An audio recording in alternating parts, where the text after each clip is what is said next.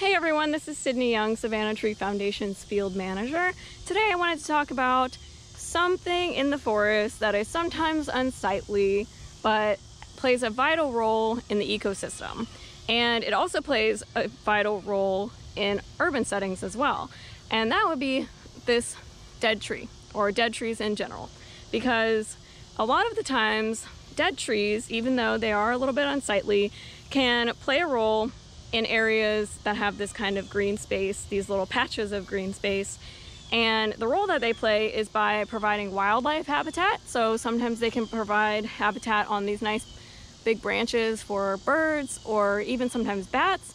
And they also play a role in cycling nutrients. So believe it or not, they also aid in providing a habitat for fungi, so mushrooms or bacteria even, that also help in aiding the nutrient cycle so that other plants can actually uptake those nutrients and live happy and healthy lives.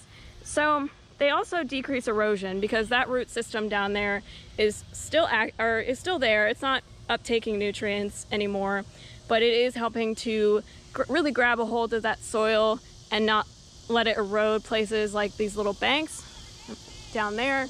You know, that is a place where water can run off, is down there. And so they'll really help to hold that soil. They also help by storing carbon. So although they're not uptaking carbon anymore, wood actually is a great source of carbon storage. So whenever trees are alive, they are sequestering carbon, meaning they're taking it up and then converting it from carbon to oxygen.